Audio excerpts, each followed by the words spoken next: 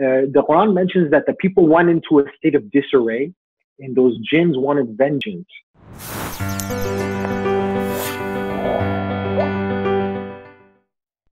Symbolism is out there, and it's just the last story I just want to share.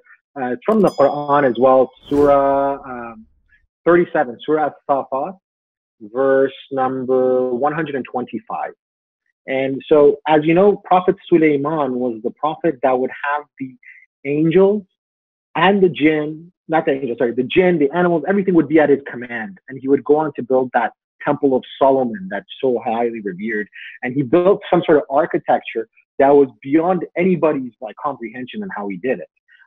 And so after the death of Prophet Sulaiman, the Quran mentions that the people went into a state of disarray, and those jinns wanted vengeance for, because so Prophet Sulaiman from the good jinns helped them build that temple. They wanted vengeance. And so people started going back to idol worship and all kinds of evil things. That they started sacrificing children, and all kinds of strange things were happening after Prophet Sulaiman's death. And this intermediary prophet that would come after Prophet Sulaiman would be Prophet Ilyas. And Allah mentions it in Surah Safat. I encourage everybody to read this surah, just to understand how badly you can mess up and not realize what you're doing. And so the people, when Prophet Ilyas came and saw them, they went from a government of Prophet Sulaiman of prosperity and beauty, and to the extent that the animals would trust the humans, to complete and utter darkness. And they started worshiping something called a Ba'al. A Ba'al. Have you ever heard of that before? No, what's a Ba'al?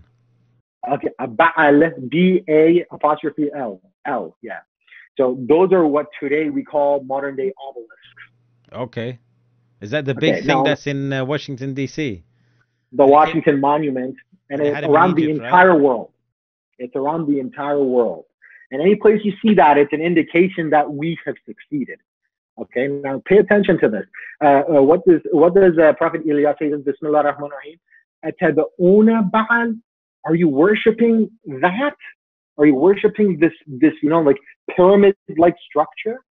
And then he says, وَتَذَرُونَ أَحْسَنَ الْخَالِقِينَ.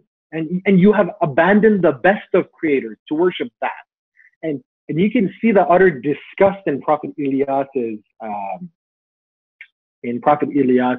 temperament with them. He's disgusted that you could worship something like that. Now, people don't know what that is, right? Now, we can say it's a Masonic symbol, it's a devilish symbol. There is a obsession with these jinn worshipping people, or Satanists, or whatever you want to call them, and the human sexuality. There is an obsession with it. Okay, and so what these structures are representing, it is the reproductive organ of a man. The phallic symbol. The phallic symbol. And people are worshiping it during the time of Prophet Ilyas. And there's a story as to where that comes from in ancient Egypt. If you know the story of Osiris and Set, you know the story? Osiris is one of their gods, right? So Osiris was the reigning god of Egypt at the time. And by the way, if you trace these back, they actually fall into a category of jinn. So these are not gods. But people depicted them as gods because they had powers.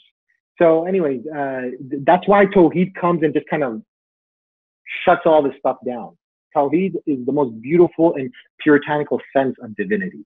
Okay? And you just stay away from this nonsense. This is garbage. Put it away. Tawheed, for audience who not Arabic speaking, Tawheed is the unity of God, as in the creator of the universe.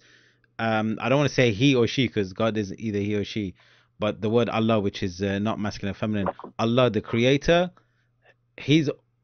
Allah should be the point of all worship, right? As opposed to anything else.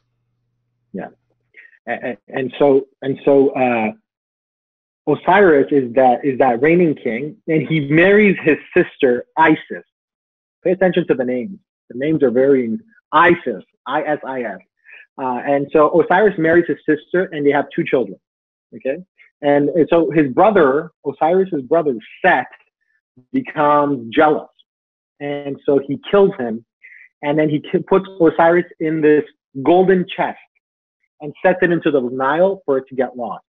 Isis, out of an act of love, goes and retrieves that chest brings it back, but before she has a chance to resurrect him, Set, the brother of Osiris again, cuts his body into 14 pieces. And so Isis again would go on to get her husband's body parts, except one out of the 14. And that would be his organ.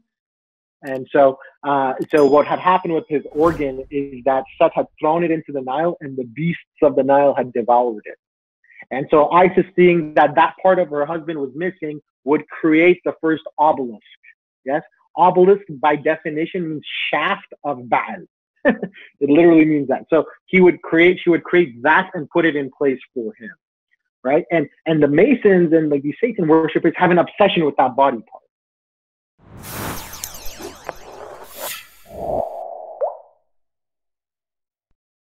I'm glad you watched our video. Please follow us on Facebook, YouTube, Instagram, and Twitter to be notified of future video releases.